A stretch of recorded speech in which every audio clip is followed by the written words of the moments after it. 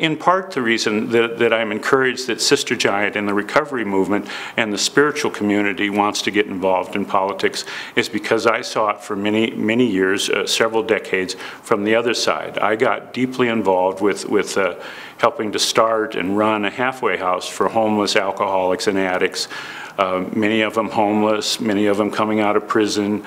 And it wasn't just a light involvement. I mean, it's something I spent at least 10, 12, 15 hours a week at, and several years stopped my regular job and went down there and lived and ran. And many good things came out of that. Obviously, many good things came from me. It was critical to my spiritual growth and my understanding of the world.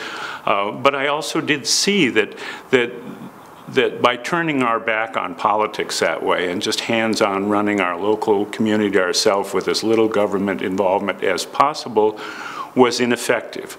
The guys that we were serving, particularly the guys that were deeply damaged, that were coming out of prison multiple times and been homeless a long time, they needed more kind of government support than was available and that we could provide. So I think it's wonderful that the spiritual community is involved in personal spiritual growth, but I think we see that we have an obligation to serve our broader community and bring to it the wisdom we learn through our personal recoveries.